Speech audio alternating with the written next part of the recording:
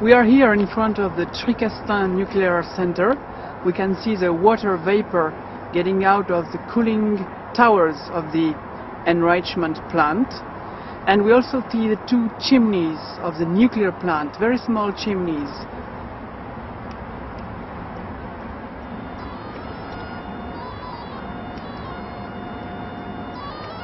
So we are measuring the level of gamma radiation here. We can see that it's a little bit below 200 counts per second, which is already abnormal. But if I move my body is no more stopping the gamma radiation coming from those drums containing uranium, and the level of radiation is increasing. It's about 270 counts per second.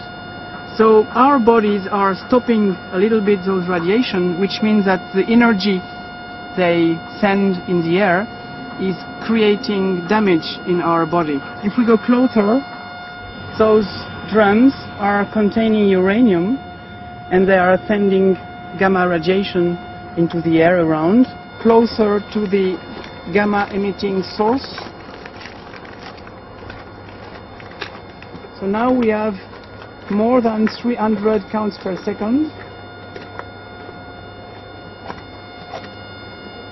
This level of radiation is about 4 times above natural value in this area, which is 70 or 60 counts per second.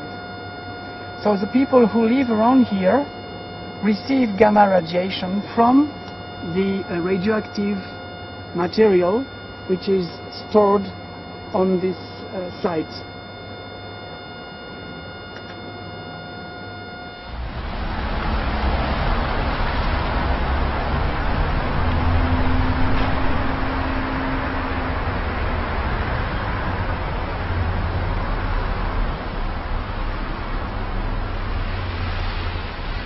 Uranium. Isn't it like a chemical? Yeah, it's like a chemical, isn't it? No, I don't know what it is. Well, is it a country? Is it a country? No. It is like, isn't it like a bit like plutonium? Yeah. Is it? Like some sort of explosive or something like that. Uranium? Uranium? What's that? A nuclear thing. I don't know in English what it's called. It's a nice thing, I might say. It's used for good and for bad. What's the stuff that they make nuclear stuff out of? Yeah, that's dangerous. Uranium? How you mean?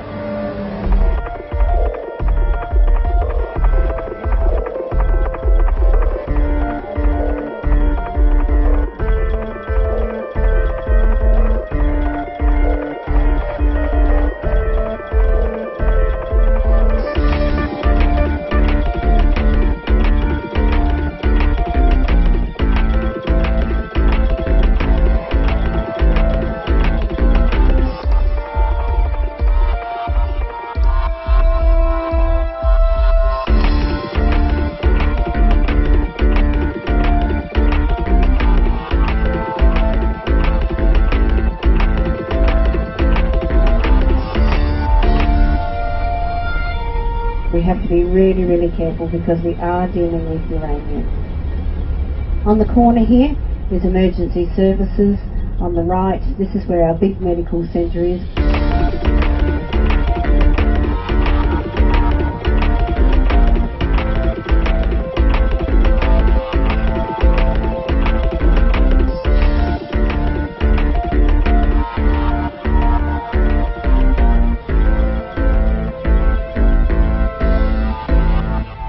See the drums of uranium just in there in that sea container. We pour that black powder into those drums. They're 44-gallon drums or 205-litre drums, and we strap each one into those sea containers individually. We put 48 in a sea container, we seal it, we put these stickers on the outside, and it's ready to go down to Adelaide.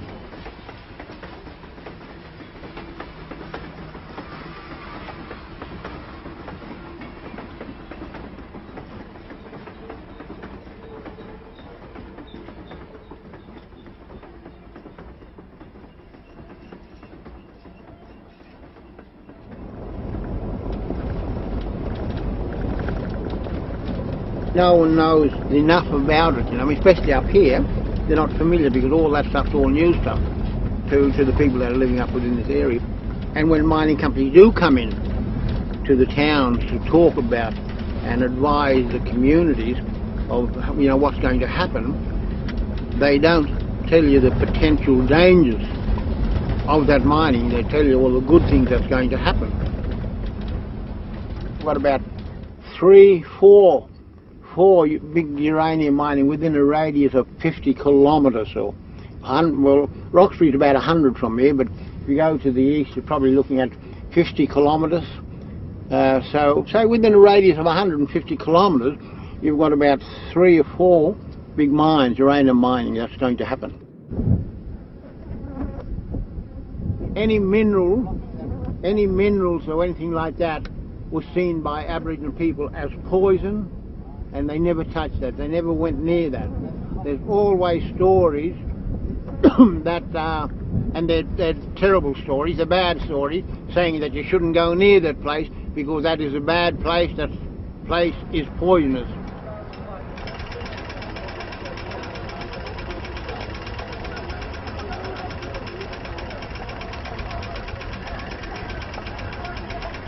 Australia is one of the world's major suppliers of uranium. Australia is very prospective for uranium and we have pretty good prospects for increasing the number of mines. Australia exports about 10,000 tonnes of uranium a year. In 2006-2007 the export value of that was about $586 million. It's forecast to grow to $972 million in this financial year and to about $1.3 billion a year by 2011-2012.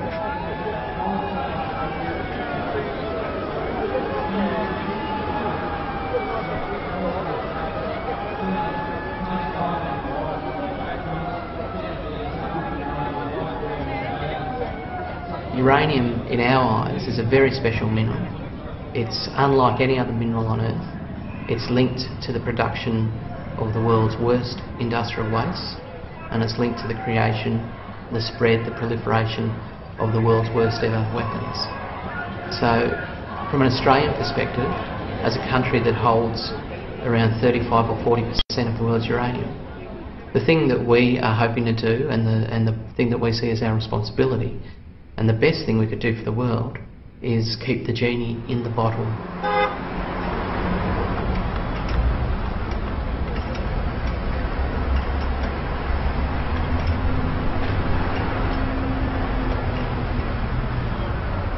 The Australian Bureau of Agriculture and Resource Economics has identified 15 to 20 uranium prospects which could potentially become mines in the next 10 or 15 years.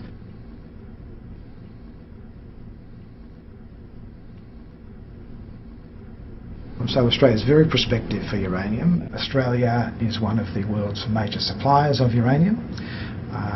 People want our product, they're going to keep wanting it. The British have just committed to the nuclear power industry for at least another 70 years. So people want our product and we can supply it.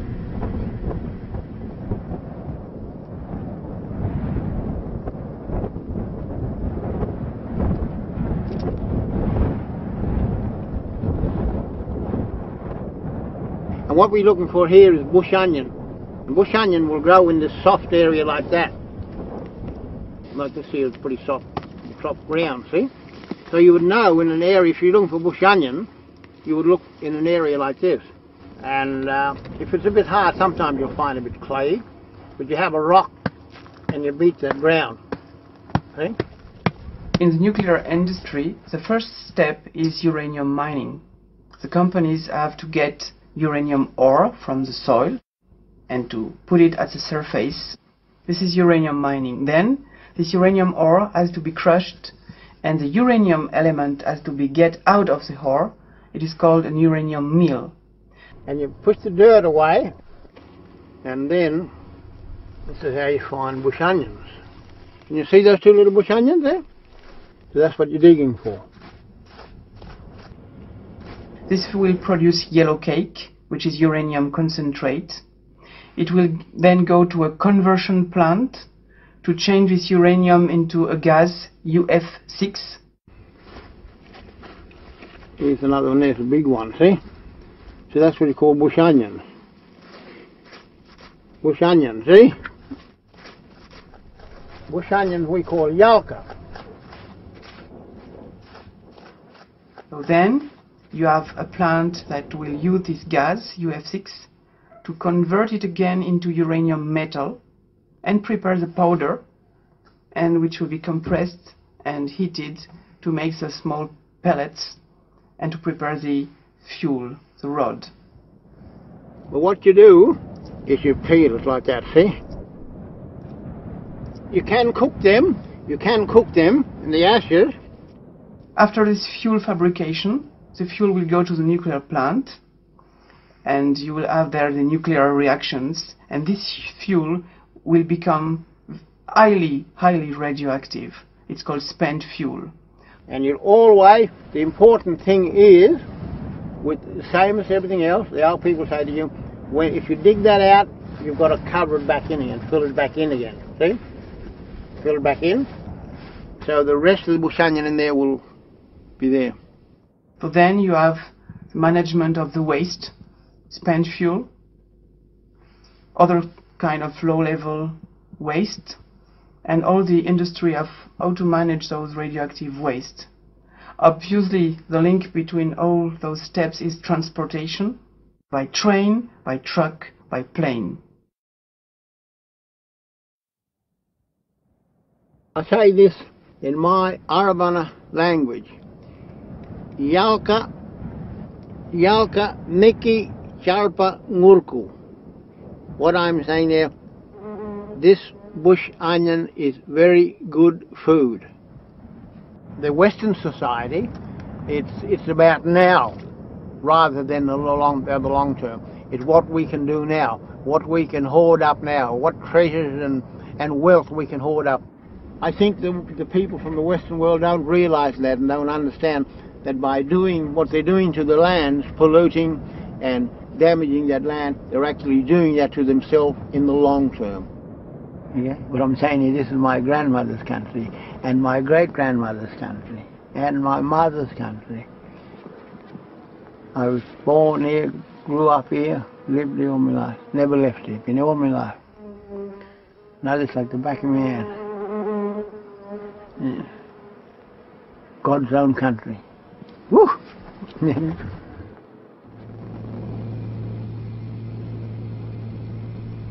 We have real concerns in Australia about the long-term impacts of uranium mining.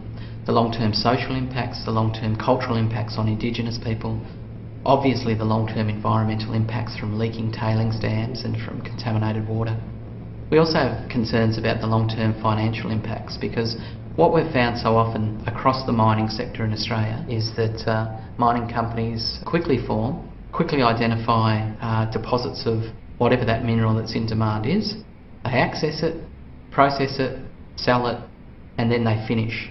And what we have is a funny situation. We have a legal requirement and a legal recognition in some of the authorities and guidelines and regulations about uranium mining that says the mining company has a responsibility for 10,000 years to isolate and contain radioactive tailings at mines.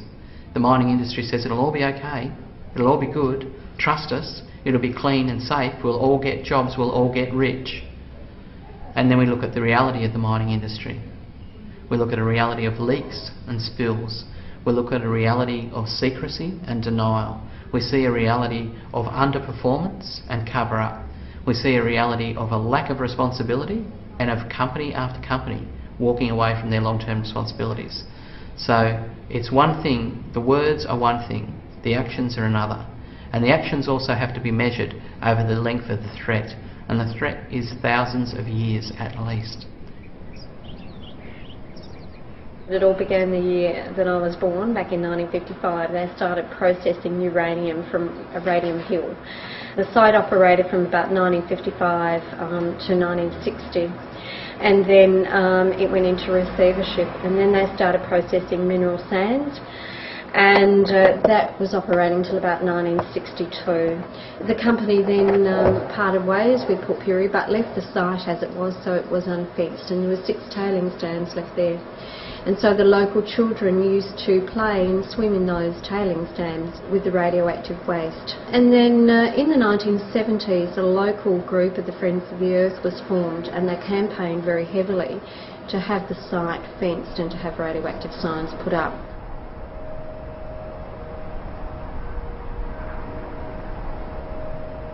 Mining companies can say whatever they want, politicians can say whatever they want. In a decade, they won't be a politician anymore. In 2 decades, they won't be a mining company anymore. In 4 decades, they won't be alive anymore. Against the spectrum of 10,000 years of threat, their promises are pretty hollow.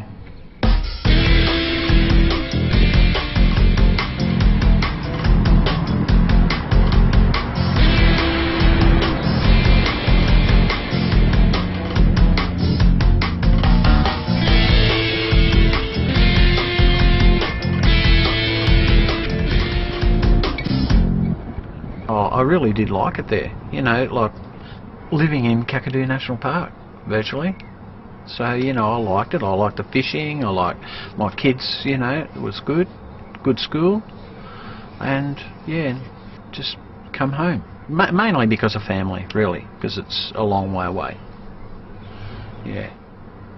About 18 months after I come home, I started forgetting things and, you know, leaving things everywhere and getting run down, so I went and seen the doctor and had some blood tests, and I've got hairy cell leukemia, which I've, you know, had to have chemo and had my spleen out, and luckily enough I'm still here today. So yeah, but not so lucky for my boss that I work for. He died, and his brother died.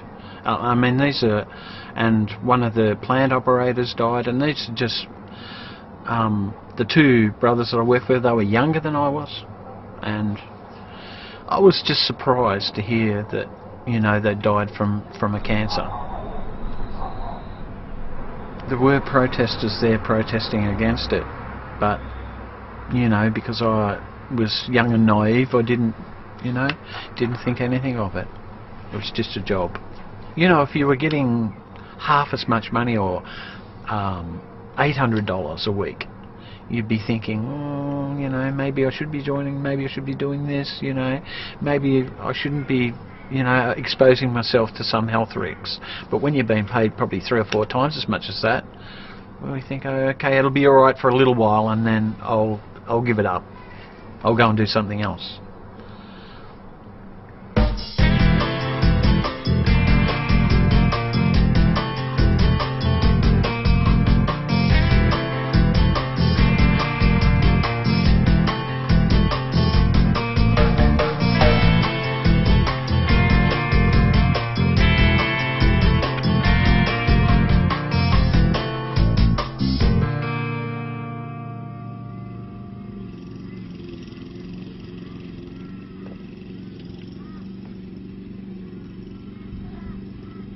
At the moment we're about 5,500 people. We'll grow to 10, maybe 12,000 people. We have a cemetery in Roxby Downs with nobody in it, and that cemetery has been in existence for about 18 years and there's still no one in it. The mine's been very important for South Australia. It's created a lot of employment, but I think the mine, BHP Billiton, is very proactive in trying to make sure that whatever they're doing is going to also enhance our environment. They're not here to be doing what they can and exploiting or creating problems environmentally. They actually have a big team of people making sure that everything they do is done the right way, so they can leave less of an impact upon our environment, which I think is great.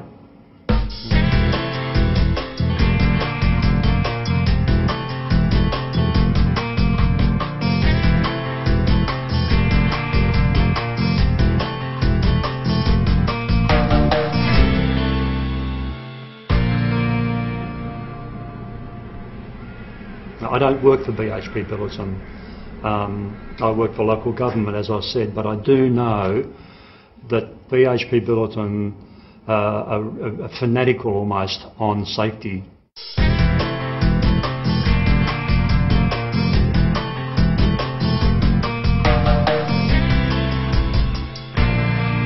I don't wish to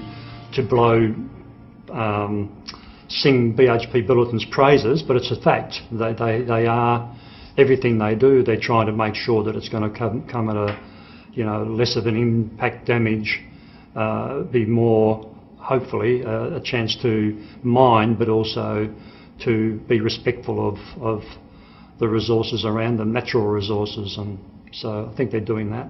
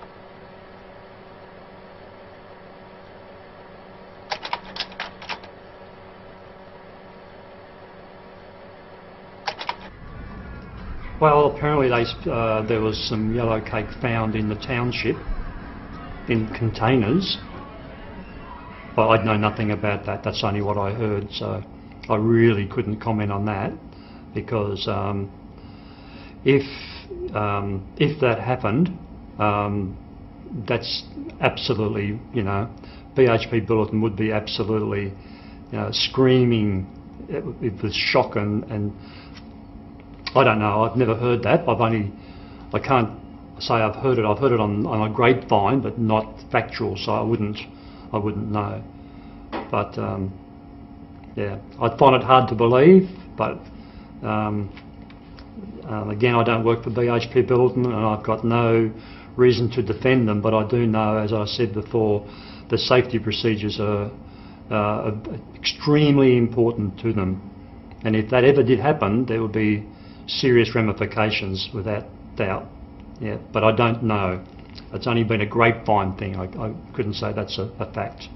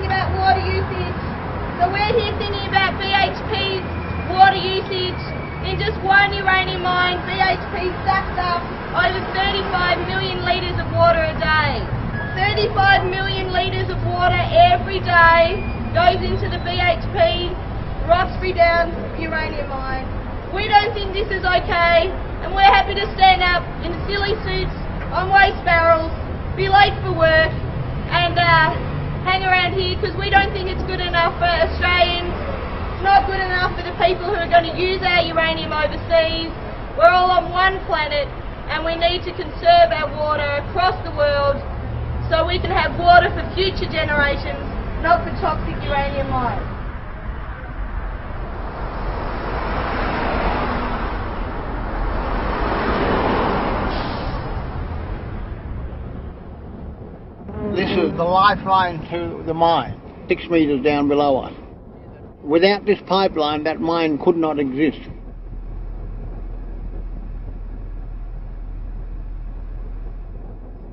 And that's coming from the Great Artesian Basin. Without this pipeline here, that mine could not survive. At the moment, the mine draws on the Great Artesian Basin for its water supply. It in fact uses about 3/4 of its allowable arrangement. It doesn't draw all that it has to do, and what the studies of that show and what the regulation of that shows is that the Great Artesian Basin is sustainable, notwithstanding the fact that the Olympic Dam draws on it for its water supply.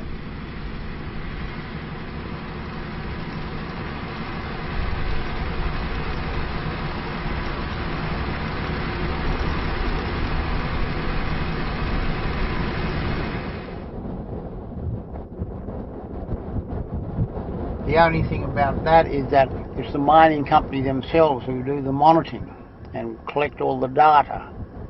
And if they want to manipulate that data, they can, because no one else sees it. If there's an impact on the basin, you wouldn't know, because they're not going to tell you that anyhow, because it's their livelihood that's threatened. So that's water that's coming out of the Great Artesian Basin. See? And I suppose you call it artificial. Down the track we'll see natural water escaping from the Great Artesian Basin in the mound springs and that. So it's amazing to look at this dry and this arid looking land. You wouldn't expect to find so much water below, but there is. Yeah. Again, the changes since the mining, you've got a depression. As you'll see in there, see there's a depression? In the past you didn't have that. There was a level filling across there rather than a depression. Aboriginal people who live in the area have absolutely noticed that natural springs and natural outlets for Great Artesian Basin water called mound springs, which have been really important both culturally and for ceremony significance, they're drying up. Flow rates are reduced. These are significant impacts, and the appetite for water at the Olympic Dam mine is only increasing. The Olympic Dam mine, owned by the world's largest mining company BHP Billiton, every day sucks up at least 35 million litres of water every day. Without cost, it sucks that up free from ancient fossil groundwater reserves.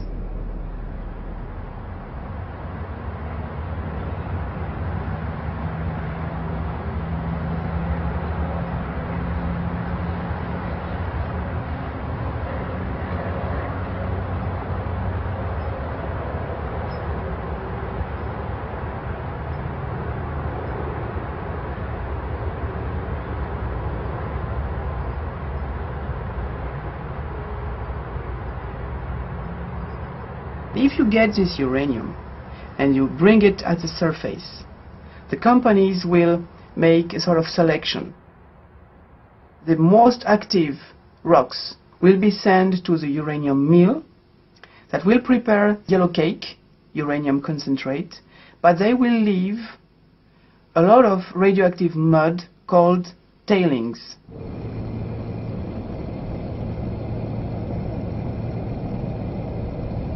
Remember that tailings are a problem with, tailings are an issue with all mines. So you have to manage tailings with all mines, and you have to manage tailings with uranium mines as well. And the two ways of doing that are either to build what are called tailings dams, which at the end of the life of the mine are capped with ore and made safe. Or secondly, to put the tailings back into the mine and cover them over. Both of those ways are both best practice and environmental best practices, engineering best practice and environmental best practice.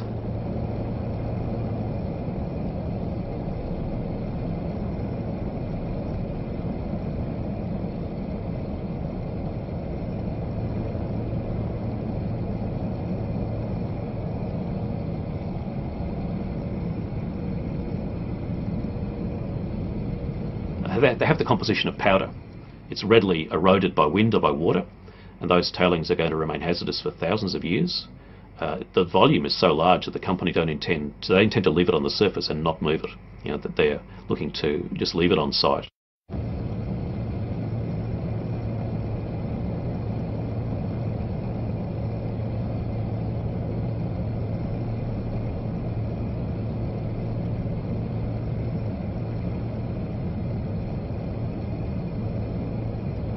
Some people say that tailings are benign or neutral and that they're not a problem. Tailings are in fact less radioactive and less dangerous than the materials from which they come, because the uranium oxide, as the uranium ore, has been extracted.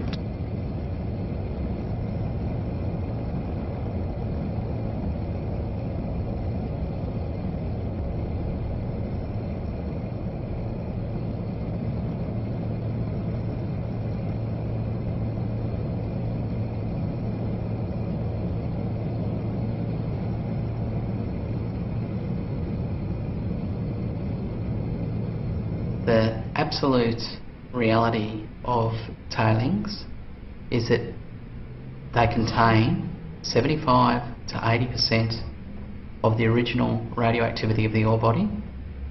The only radioactive element that is taken out in the process is uranium-308, which is one of a host of elements.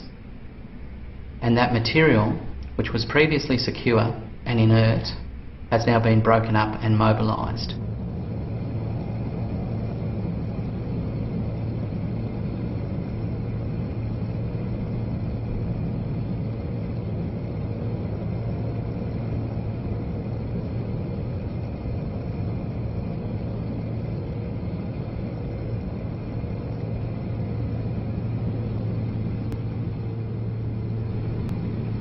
Tailings are a profoundly serious environmental management problem.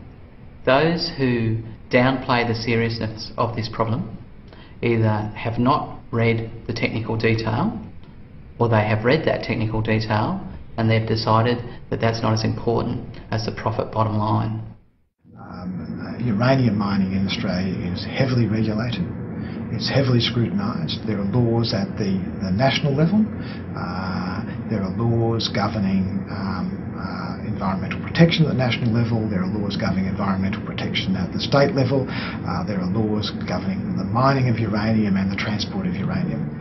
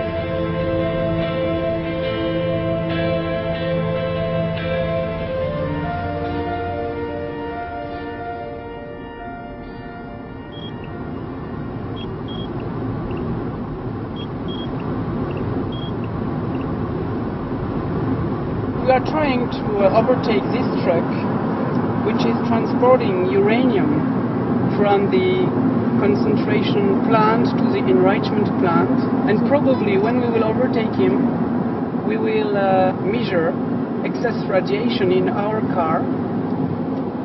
So at the moment the level of radiation is normal, about 60 counts per second, but when we will overtake the truck, we might measure an excess of radiation.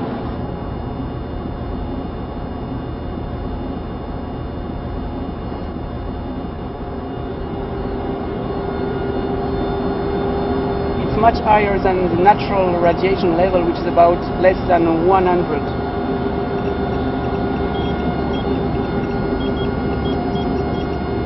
So at the moment we measure 1,600 counts per second, which is very high compared to natural radiation, which is below 100. And you will see that the level of radiation will decrease because we are getting away from the radioactive truck. So now we don't measure any excess radiation from this truck. In France, we had approximately 200 uranium mines. Today, they are all closed, but the contamination is still there. So we checked, I would say, approximately 20 of those uranium mines in France, and we discovered the same problems everywhere.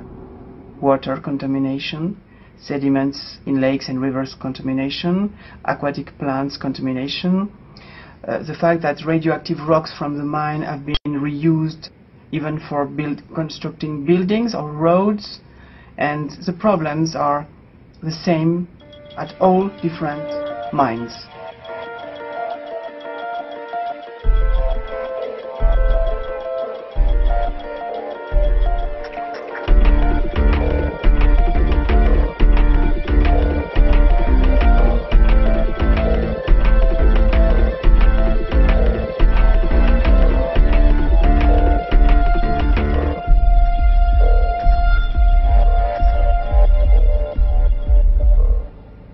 CURAD means Commission for Research and Independent Information about Radiation.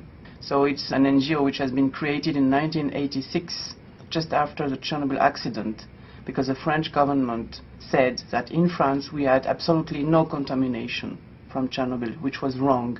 So a group of people decided to set up this organization, to hire scientists, to buy equipment, and to create an independent laboratory. So our action is to make measurements and to improve people knowledge, people awareness about the problems linked with radiation in the environment, radiation at home, radiation at the hospital, and obviously nuclear energy and its impact.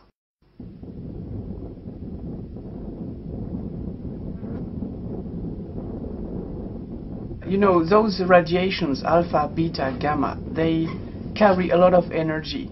For example, a typical gamma radiation will have an energy of, for example, 1 million electron volts, while the visible light from the sun has an energy of 1 or 2 or 3 electron volts. So those radiations, ionizing radiations, they carry a lot of energy. You know that if you spend too much time exposed to solar rays, you can get skin cancer.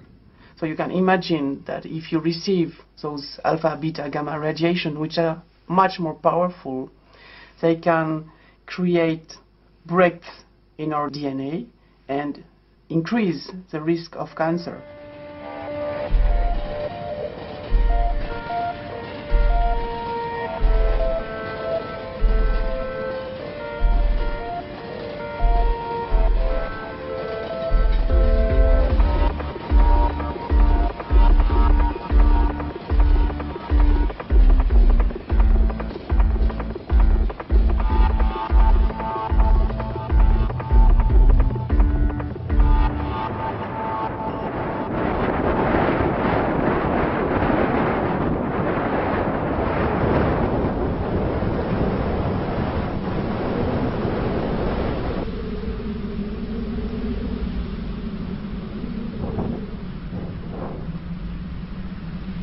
Es gibt historische Gründe für die Ablehnung der Atomenergie, die sind nach wie vor richtig, zum Teil sogar verschärft.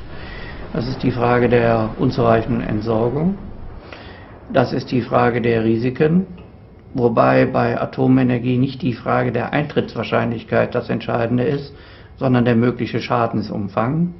Jede Risikoanalyse hat immer zwei Komponenten, also die Eintrittswahrscheinlichkeit, die ist sicherlich geringer als beispielsweise ein stehen gebliebener Fahrstuhl, aber auf der anderen Seite ist dafür die andere Komponente so gewichtig, nämlich die möglichen Folgen, dass eben die zweite Komponente, die genauso wichtig ist, umso mehr zum Tragen kommt. Der dritte Punkt ist der militärische Missbrauch. Und der vierte, der in den letzten Jahren verstärkt dazugekommen ist, ist der terroristische Missbrauch, der vielfältige Komponenten hat, die anfangen von Atomüberfällen durch beispielsweise Terroristen bis hin zu der Frage gezielter Flugzeugabstürze.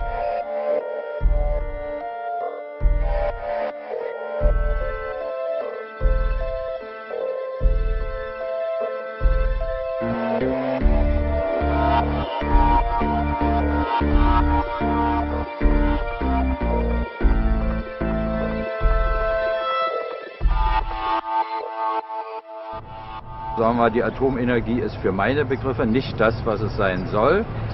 Sie bringt uns viel Unheil. Letztendlich ist ja doch immer der Mensch dabei, der das praktisch entscheiden muss, Knöpfe drückt. Also ich finde schon, dass das absolut sicher ist. Ich habe mir auch mal eins angeschaut mit der Schule. Ich finde das schon, also es ist okay. Gründe für Atomenergie? Kann ich Ihnen ja keine sagen. Der Bau von Atomkraftwerken ist im hohen Maß subventioniert worden in Deutschland. Und nach etwa 15, 16 Jahren nach unserer Einschätzung ist ein Atomkraftwerk, vielleicht bei nach 18, aber das ist die höchste Frist, die ich kenne, ist ein Atomkraftwerk abgeschrieben. Und danach verdient man verdammt viel Geld mit dem Atomkraftwerk. Und insofern ist das eigentliche Interesse nicht der Neubau, sondern alte Anlagen, solange es geht, zu nutzen. Gründe. Das ist am billigsten, das denke ich mir mal. Ja, es gibt Studien, die das berechnen. Diese Studien existieren und sagen, dass es ca. 1 Million Euro pro Tag sind, die ein Betreiber durch das Weiterlaufen der Atomkraftwerke hier gewinnt. Und die Energieversorger können sehr teuren Strom zurzeit verkaufen, weil an der Leipziger Börse der Strompreis sehr viel höher ist. Und das wird aber den Verbrauchern in Rechnung gestellt, sodass ein Atomkraftwerk schon wirklich eine sehr preisgünstige Variante für den jetzigen Energieversorger ist. Viele Verbraucher interessiert das gar nicht. Also ob sie jetzt erneuerbare Energie nutzen oder ob sie Atomenergie nutzen. Der Verbraucher merkt ja nicht, was er aus der Steckdosen rauskriegt. Ich finde es gut, weil es ist billiger Strom. Ja, das ist am billigsten ist. Zurzeit.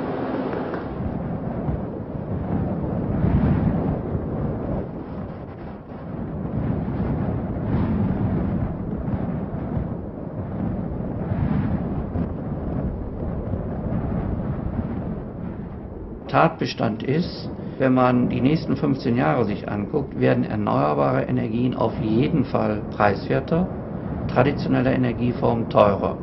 Und spätestens also Jahre 2020 werden die Erneuerbaren im Schnitt preisgünstiger sein.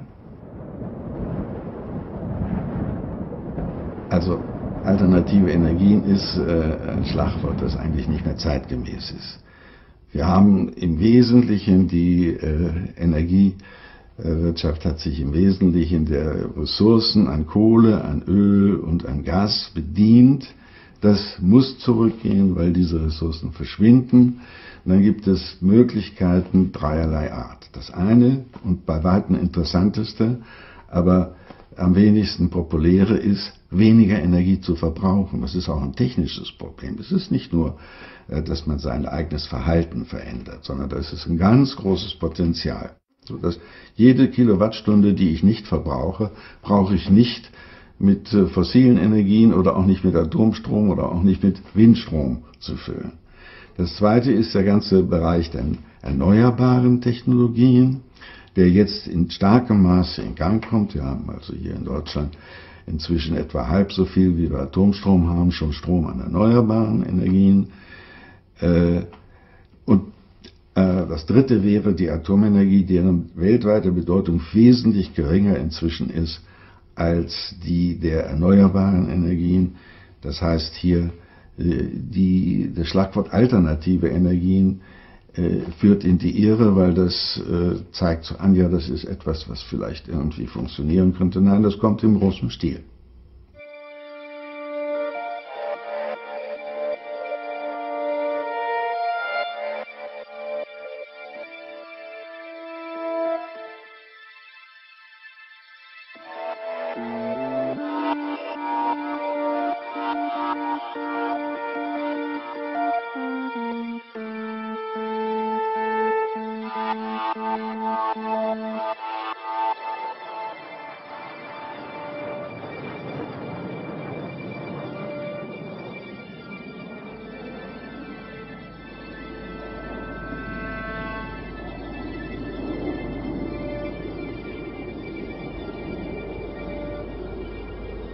Wir haben eine intensive Debatte beispielsweise in der Enquete-Kommission des Deutschen Bundestages schon in den 80er Jahren, Ende der 80er Jahre gehabt. Und damals war die Kommission mehrheitlich besetzt von Befürwortern der Atomenergie, unter anderem auch durch Professor Michaelis, der in Deutschland das Handbuch für die Kernenergie geschrieben hat, also sozusagen einer der Hauptmotoren für die Kernenergie. Und wir haben uns mit der Frage beschäftigt, kann die Atomenergie das Klimaproblem lösen? Und das Ergebnis dieser Kommission, die wie gesagt mehrheitlich aus Befürwortern bestanden hat, war einstimmig: Die Atomenergie kann das nicht. Gut, ich persönlich fand sie einfach kitschig, die Kampagne.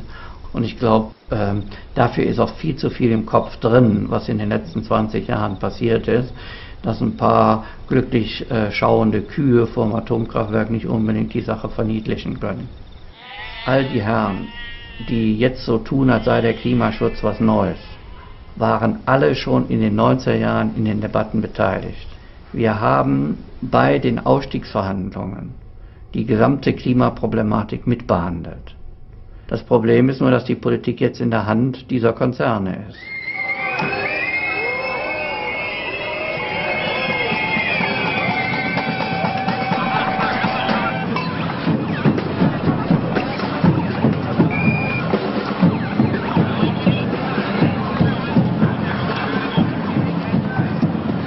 Politik reagiert, vor allen Dingen, insbesondere in Demokratien, Gott sei Dank haben wir einen, auf das, was Wahlen betrifft.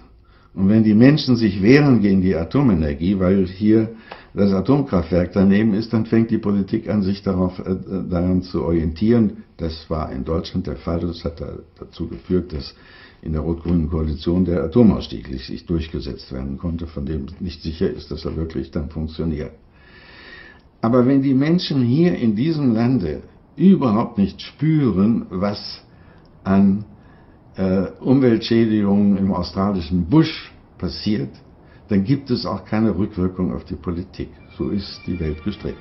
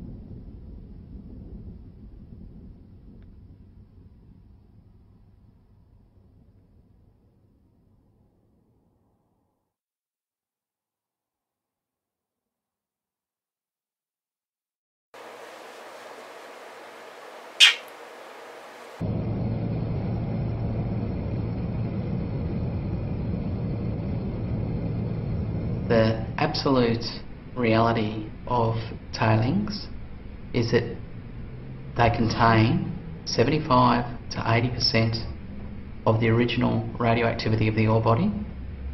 The only radioactive element that is taken out in the process is uranium-308, which is one of a host of elements. And that material, which was previously secure and inert, has now been broken up and mobilised.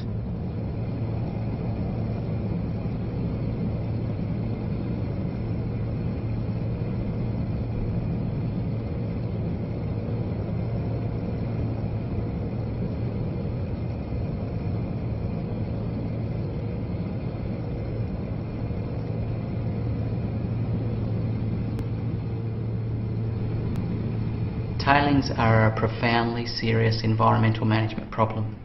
Those who downplay the seriousness of this problem either have not read the technical detail, or they have read that technical detail and they've decided that that's not as important as the profit bottom line. Uranium mining in Australia is heavily regulated. It's heavily scrutinised. There are laws at the national level. There are laws governing environmental protection at the national level. There are laws governing environmental protection at the state level. There are laws governing the mining of uranium and the transport of uranium.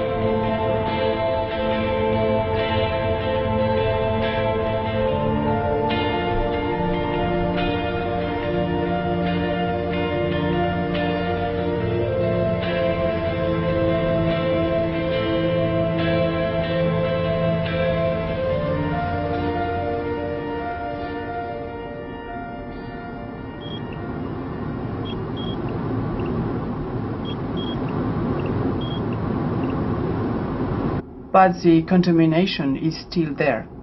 So we checked, I would say, approximately 20 of those uranium mines in France, and we discovered the same problems everywhere. Water contamination, sediments in lakes and rivers contamination, aquatic plants contamination, the fact that radioactive rocks from the mine have been reused even for constructing buildings or roads, and the problems are the same at all different mines.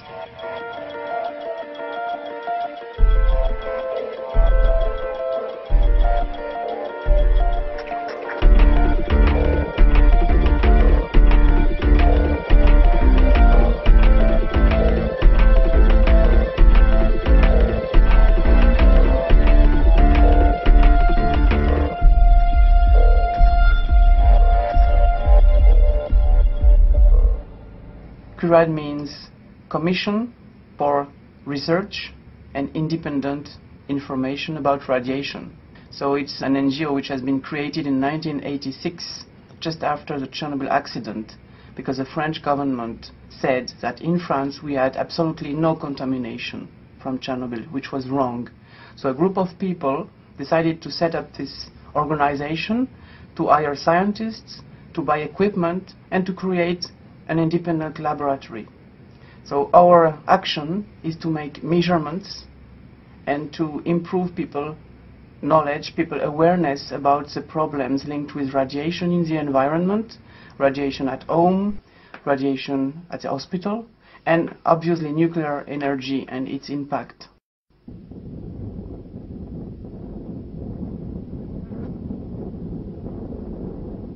You know, those radiations, alpha, beta, gamma, they carry a lot of energy. For example, a typical gamma radiation will have an energy of, for example, 1 million electron volts, while the visible light from the sun has an energy of 1 or 2 or 3 electron volts. So those radiations, ionizing radiations, they carry a lot of energy. You know that if you spend too much time exposed to solar rays, you can get skin cancer. So you can imagine that if you receive those alpha, beta, gamma radiation, which are much more powerful, they can create breaks in our DNA and increase the risk of cancer.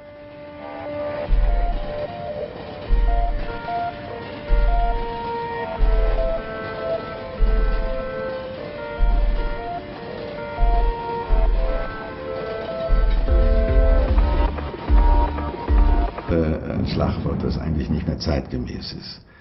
Wir haben im Wesentlichen die Energiewirtschaft hat sich im Wesentlichen der Ressourcen an Kohle, an Öl und an Gas bedient. Das muss zurückgehen, weil diese Ressourcen verschwinden. Und dann gibt es Möglichkeiten dreierlei Art. Das eine und bei weitem interessanteste, aber am wenigsten populäre ist, weniger Energie zu verbrauchen. Das ist auch ein technisches Problem. Es ist nicht nur, dass man sein eigenes Verhalten verändert, sondern das ist ein ganz großes Potenzial. So dass jede Kilowattstunde, die ich nicht verbrauche, brauche ich nicht mit fossilen Energien oder auch nicht mit Atomstrom oder auch nicht mit Windstrom zu füllen. Das zweite ist der ganze Bereich der erneuerbaren Technologien, der jetzt in starkem Maße in Gang kommt. Wir haben also hier in Deutschland inzwischen etwa halb so viel, wie wir Atomstrom haben, schon Strom an erneuerbaren Energien. Und das dritte wäre die Atomenergie, deren weltweite Bedeutung wesentlich geringer inzwischen ist als die der erneuerbaren Energien. Das heißt hier, das Schlagwort alternative Energien führt in die Irre, weil das zeigt so an, ja, das ist etwas, was vielleicht irgendwie funktionieren könnte. Nein, das kommt im großen Stil.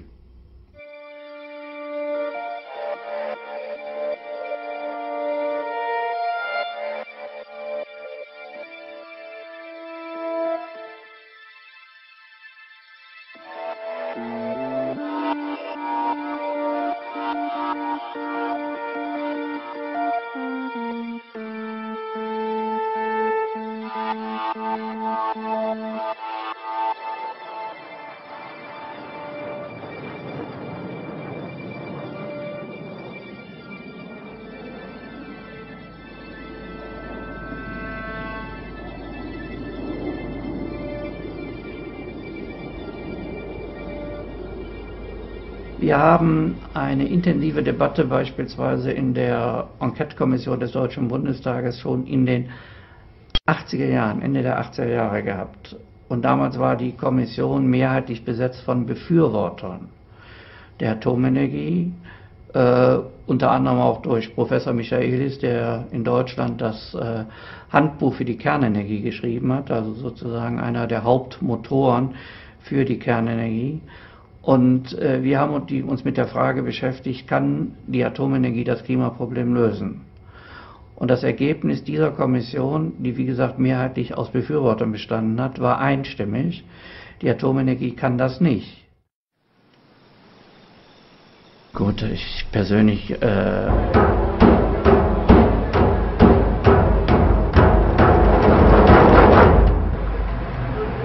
to World Water Week, everybody. This week we're encouraged to think about water usage. So we're here thinking about BHP's water usage. In just one uranium mine, BHP sucks up over 35 million litres of water a day. 35 million litres of water every day goes into the BHP Roxbury Downs uranium mine. We don't think this is okay, and we're happy to stand up in silly suits on waste barrels, be late for work, and hang around here because we don't think it's good enough for Australians. It's not good enough for the people who are going to use our uranium overseas. We're all on one planet and we need to conserve our water across the world so we can have water for future generations, not for toxic uranium mines.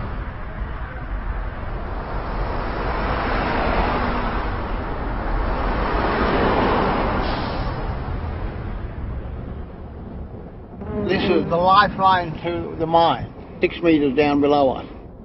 Without this pipeline, that mine could not exist.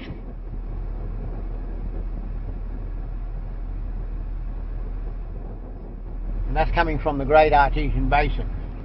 Without this pipeline here, that mine could not survive. At the moment, the mine draws on the Great Artesian Basin for its water supply. It in fact uses about 3/4 of its allowable arrangement. It doesn't do all that it has to do, and what the studies of that show and what the regulation of that shows is that the Great Artesian Basin is sustainable, notwithstanding the fact that the Olympic Dam draws on it for its water supply.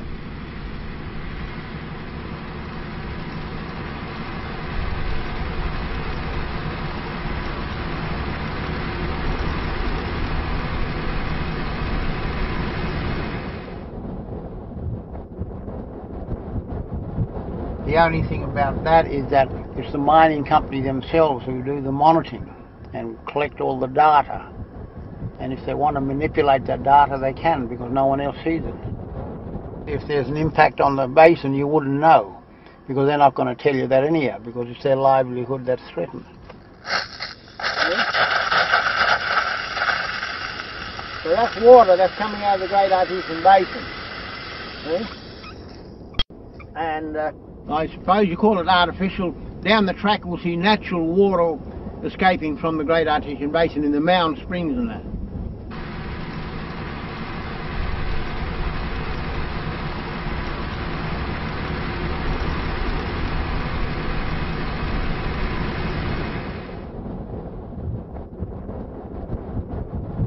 The only thing about that is that it's the mining company themselves who do the monitoring and collect all the data.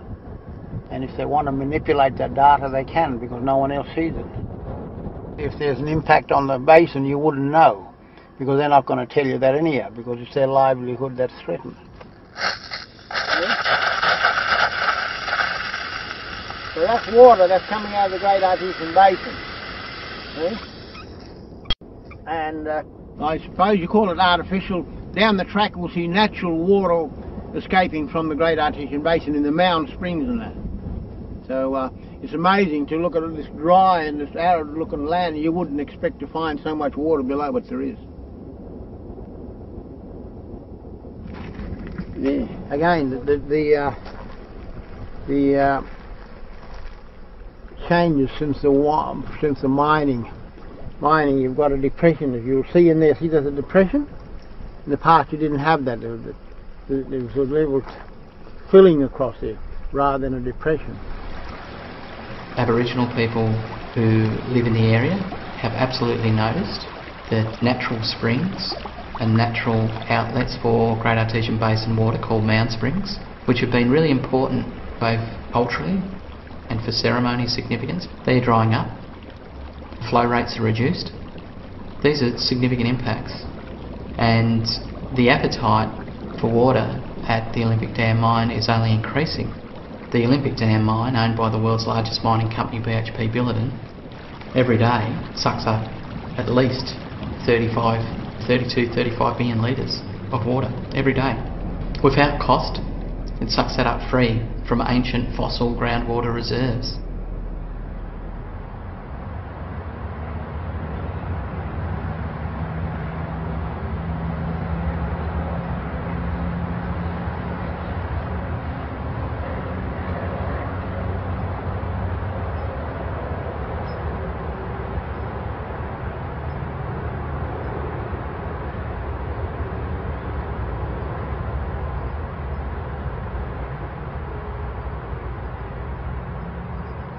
If you get this uranium and you bring it at the surface, the companies will make a sort of selection. The most active rocks will be sent to the uranium mill that will prepare yellow cake, uranium concentrate, but they will leave a lot of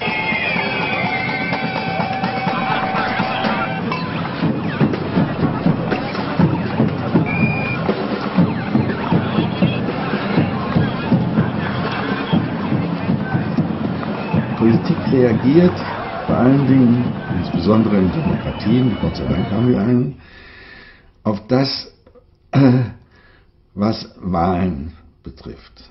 Und wenn die Menschen sich wehren gegen die Atomenergie, weil hier das Atomkraftwerk daneben ist, dann fängt die Politik an, sich daran zu orientieren. Das war in Deutschland der Fall. Das hat dazu geführt, dass in der rot-grünen Koalition der Atomausstieg sich durchgesetzt werden konnte, von dem nicht sicher ist, dass er wirklich dann funktioniert.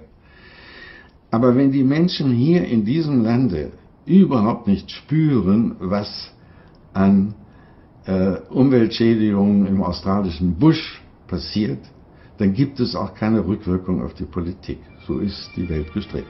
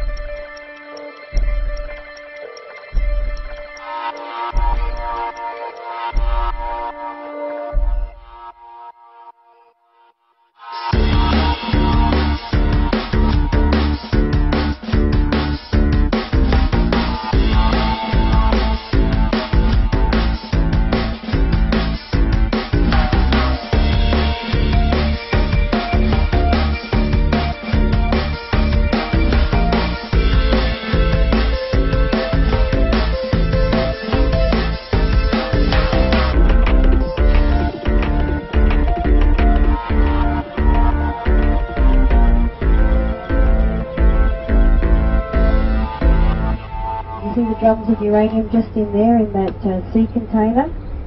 We pour that black powder into those drums. They're 44-gallon drums or 205-litre drums, and we strap each one into those sea containers individually. We put 48 in a sea container, we seal it, we put these stickers on the outside, and it's ready to go down to Adelaide.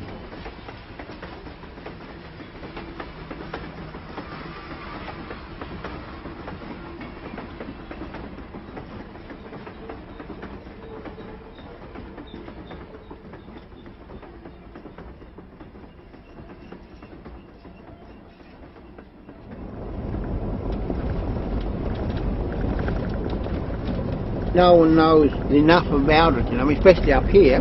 They're not familiar because all that stuff's all new stuff to the people that are living up within this area.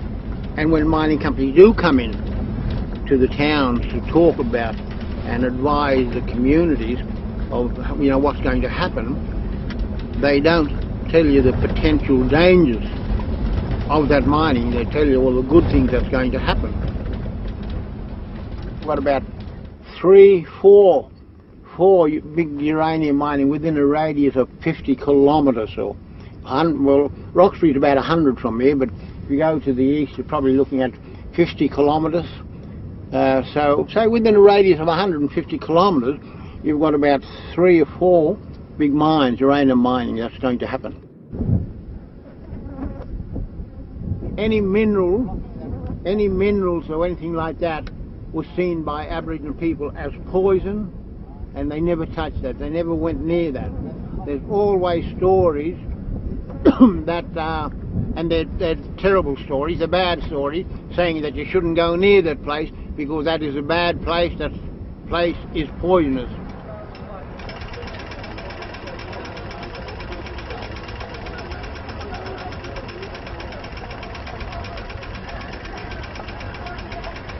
Australia is one of the world's major suppliers of uranium. Australia is very prospective for uranium and we have pretty good prospects for increasing the number of mines. Australia exports about 10,000 tonnes of uranium a year. In 2006-2007 the export value of that was about $586 million. It's forecast to grow to $972 million in this financial year and to about $1.3 billion a year by 2011-2012. Uranium, in our eyes, is a very special mineral. It's unlike any other mineral on Earth. It's linked to the production of the world's worst industrial wastes, and it's linked to the creation, the spread, the proliferation of the world's worst ever weapons. So, from an Australian perspective, as a country that holds around 35 or 40% of the world's uranium, the thing that we are hoping to do, and the thing that we see as our responsibility, and the best thing we could do for the world, is keep the genie in the bottle.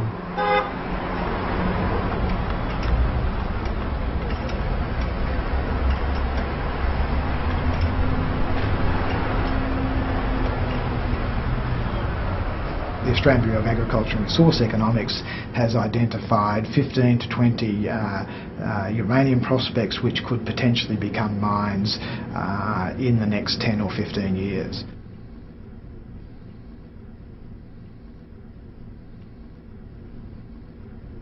So Australia is very prospective for uranium. Australia is one of the world's major suppliers of uranium. People want our product. They're going to keep wanting it. The British have just committed to the nuclear power industry for at least another 70 years. So people want our product and we can supply it.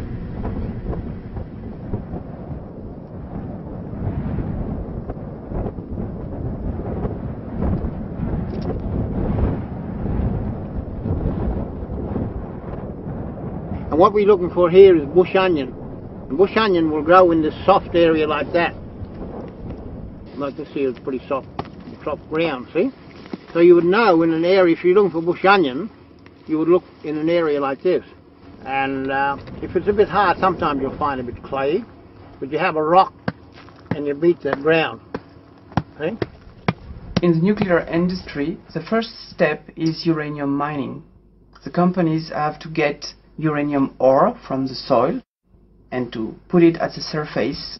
This is uranium mining. Then this uranium ore has to be crushed and the uranium element has to be get out of the ore. It is called an uranium mill. And you push the dirt away, and then this is how you find bush onions. Can you see those two little bush onions there? So that's what you're digging for. This will produce yellow cake, which is uranium concentrate. It will then go to a conversion plant to change this uranium into a gas, UF6.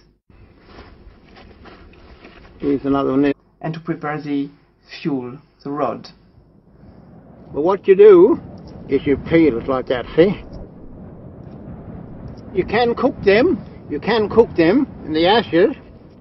After this fuel fabrication, the fuel will go to the nuclear plant and you will have there the nuclear reactions, and this fuel will become highly radioactive.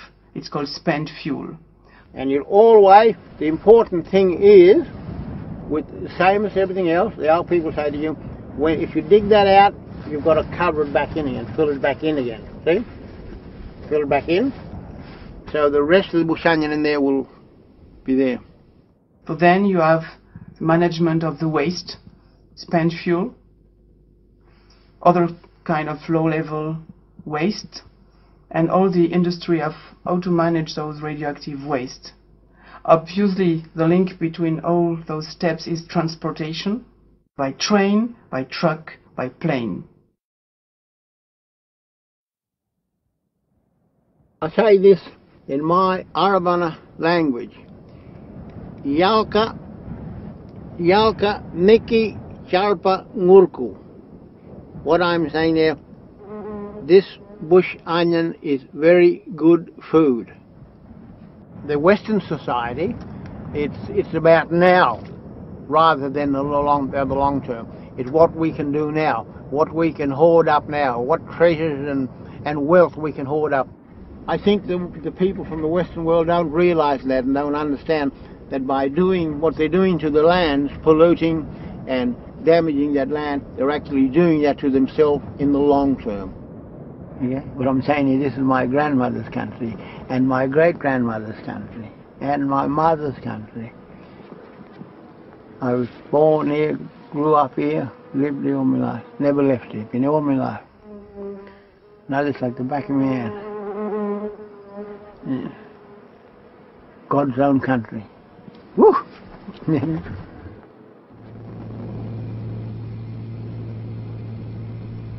We have real concerns in Australia about the long-term impacts of uranium mining. The long-term social impacts, the long-term cultural impacts on Indigenous people, obviously the long-term environmental impacts from leaking tailings dams and from contaminated water. We also have concerns about the long-term financial impacts because what we've found so often across the mining sector in Australia is that mining companies quickly form, quickly identify deposits of whatever that mineral that's in demand is. They access it, process it, sell it, and then they finish. And what we have is a funny situation. We have a legal... The changes since the mining, you've got a depression. As you'll see in there, see there's a depression? In the past you didn't have that. There was a level filling across there rather than a depression. Aboriginal people who live in the area have absolutely noticed that natural springs and natural outlets for Great Artesian Basin water called mound springs, which have been really important both culturally and for ceremony significance, they're drying up. Flow rates are reduced. These are significant impacts. And the appetite for water at the Olympic Dam mine is only increasing. The Olympic Dam mine, owned by the world's largest mining company, BHP Billiton, every day sucks up at least 35 million litres of water every day. Without cost, it sucks that up free from ancient fossil groundwater reserves.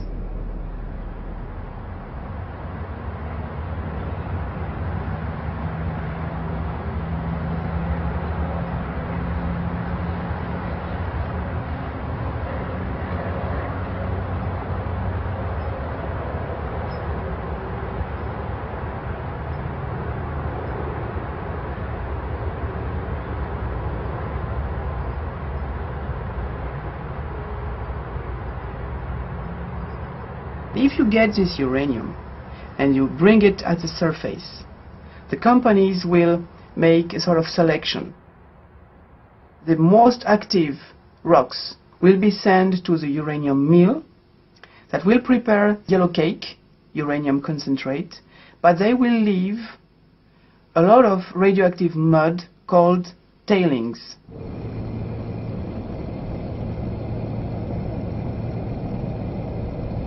Remember that tailings are a problem with, tailings are an issue with all mines. So you have to manage tailings with all mines, and you have to manage tailings with uranium mines as well. And the two ways of doing that are either to build what are called tailings dams, which at the end of the life of the mine are capped with ore and made safe. Or secondly, to put the tailings back into the mine and cover them over. Both of those ways are both best practice and environmental best practices, engineering best practice and environmental best practice.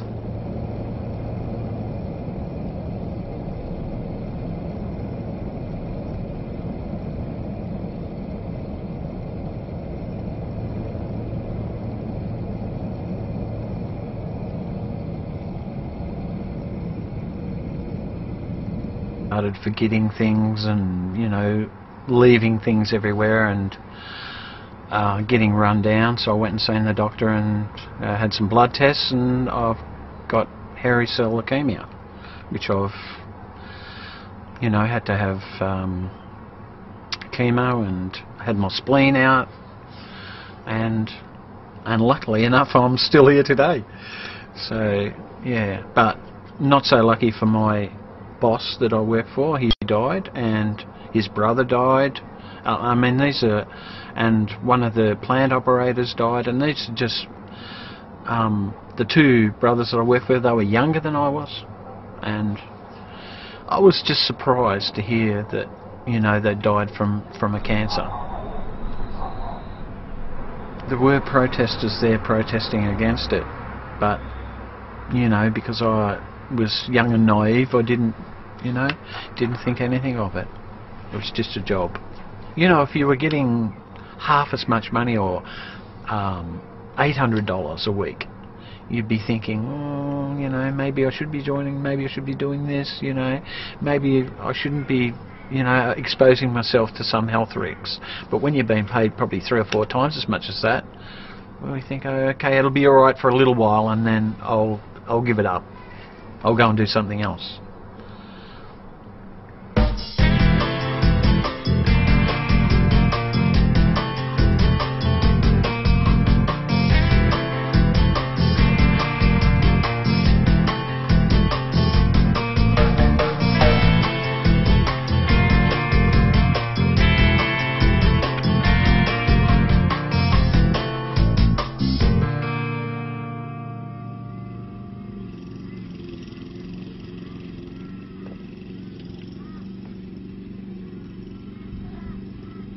At the moment we're about 5,500 people.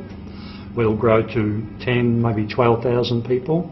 We have a cemetery in Roxby Downs with nobody in it, and that cemetery has been in existence for about 18 years and there's still no one in it. The mine's been very important for South Australia.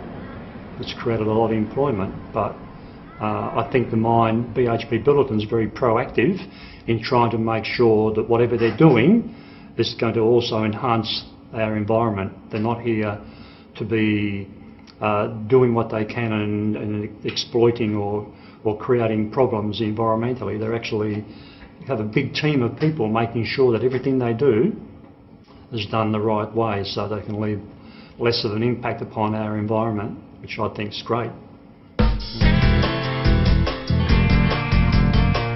I don't wish to blow sing BHP Billiton's praises, but it's a fact. They are, everything they do, they're trying to make sure that it's going to come at a, you know, less of an impact damage, be more, hopefully, a chance to mine, but also to be respectful of the resources around them, natural resources, and so I think they're doing that.